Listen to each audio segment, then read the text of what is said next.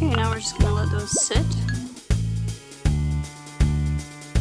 And now we're going to heat our cream. And you want about half of a cup.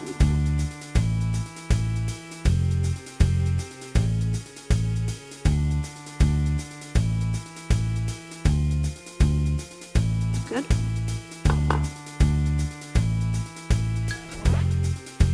Okay, we just want this about body temperature. It's about 100 degrees. I'm just going to let that heat till it's warm.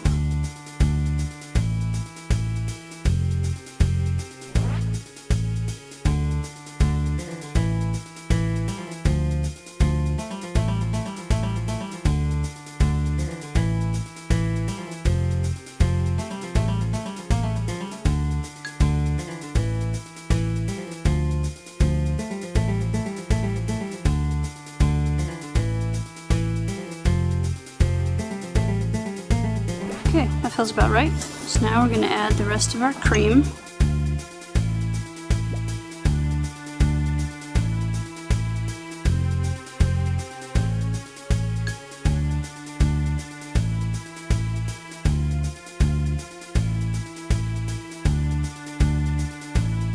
A third a cup of sugar. And a pinch of salt. And we're going to whisk this together.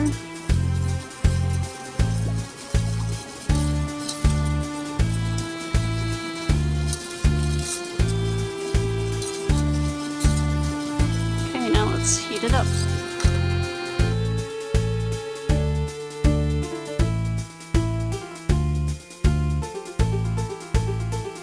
We're going to heat this and we're going to use the whisk until the sugar and the salt crystals are dissolved, and then we're going to switch to a spatula. That way we can scrape all the sides and make sure nothing burns or everything just comes combined.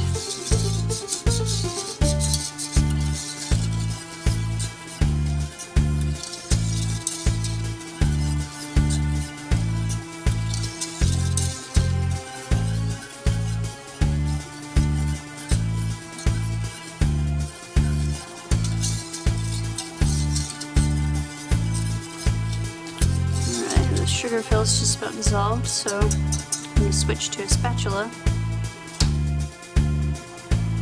Make sure we go around and scrape the bottom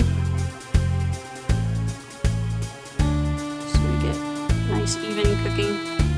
And we're going to let this come to a boil, and then we're going to reduce it and let it simmer for about 5 minutes.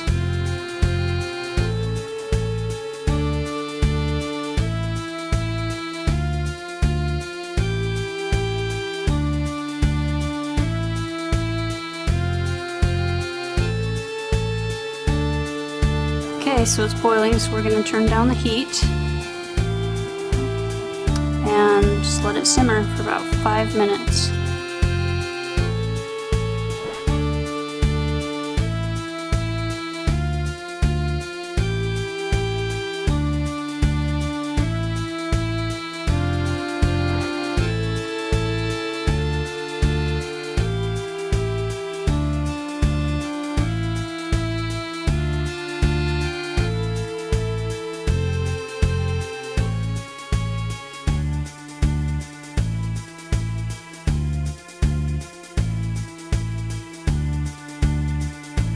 It's been 10 minutes and this gelatin should have bloomed by now, so we're going to whisk it and try and get the rest of the gelatin to dissolve and be able to incorporate it. Just kind of break it up with the whisk.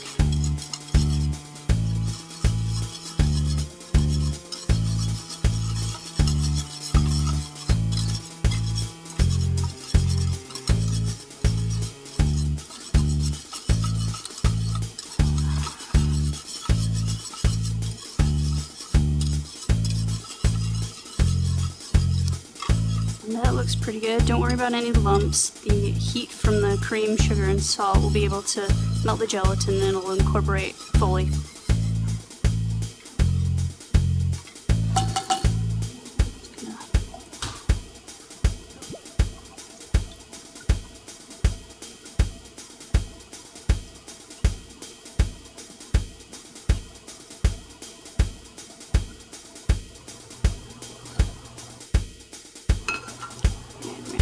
this off the heat and just whisk until the gelatin is mixed in.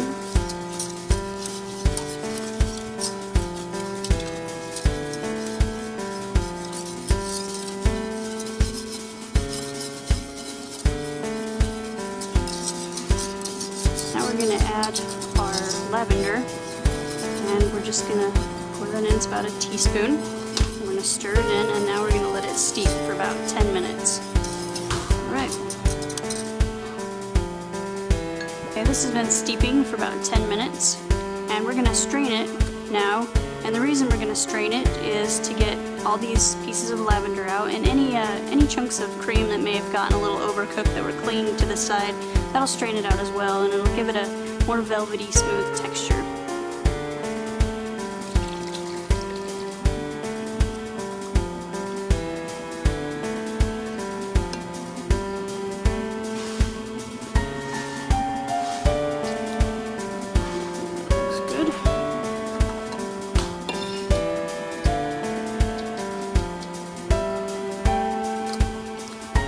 We're just going to divide these up between the ramekins.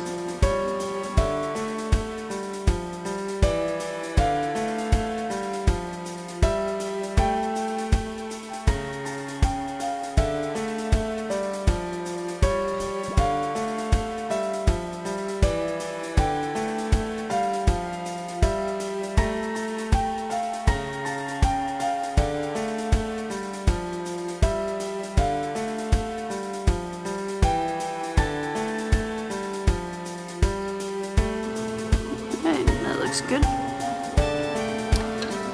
So now these need to sit at room temperature, and then once they reach room temperature, we'll go ahead and put them in the fridge.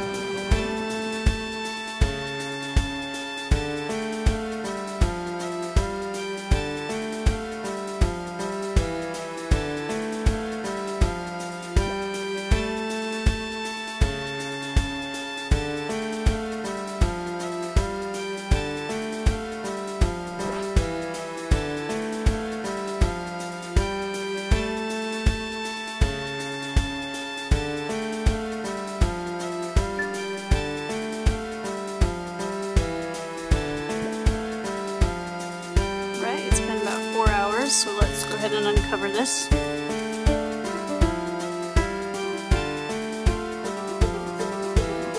We're going to plate it on this black plate here. Now the easiest way to remove panna cotta from a ramekin is to submerge it in boiling water. So some hot water here.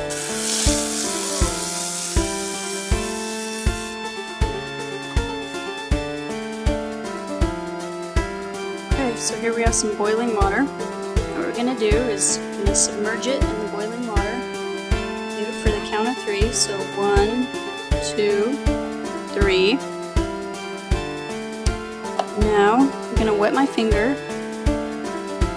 I'm going to go around the outside and gently pull the panna cotta away from the side. I'm going to loosen those edges.